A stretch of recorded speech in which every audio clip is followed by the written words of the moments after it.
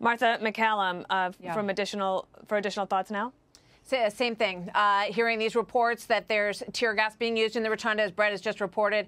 The members are being told to get those gas masks that are under their seats. The other big question is, where is the vice president? We're told that he was rushed out of the chamber. And this answers the question that I raised before. You know, I was under the assumption that they would be safe in the chamber. That was before we realized that people had actually breached the building and were walking through the rotunda. Obviously, this is a huge victory for these protesters. They have disrupted the system in an enormous way. And I just want to, remind everyone of what happened earlier this week, right?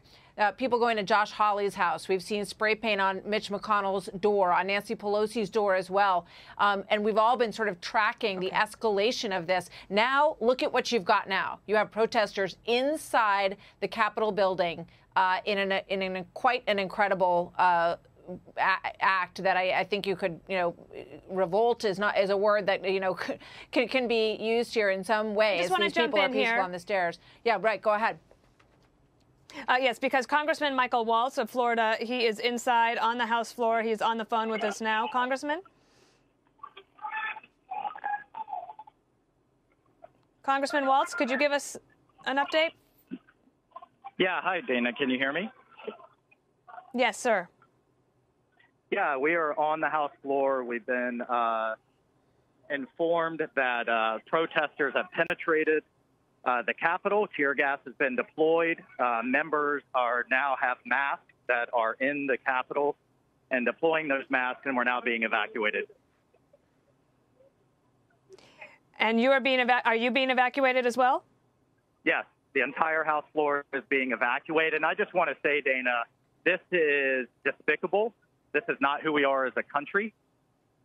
We were debating this through debate and discussion from our interpretations of the Constitution.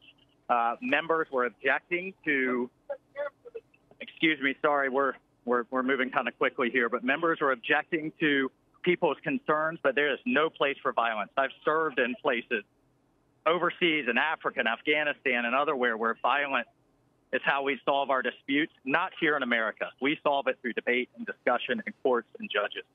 And I just want to make sure everyone hears that today. This is unacceptable and a sad day for the country. Congressman, how will they get you out of the building? Where will you go? I'm not sure at this point. We're following the instructions from the Capitol Police, who are doing a fantastic job. Commendable to what they're doing, but we are moving downstairs into the basement. All right, Congressman, we'll let you do that. Thank you for calling in. We appreciate it. President Trump just tweeting this.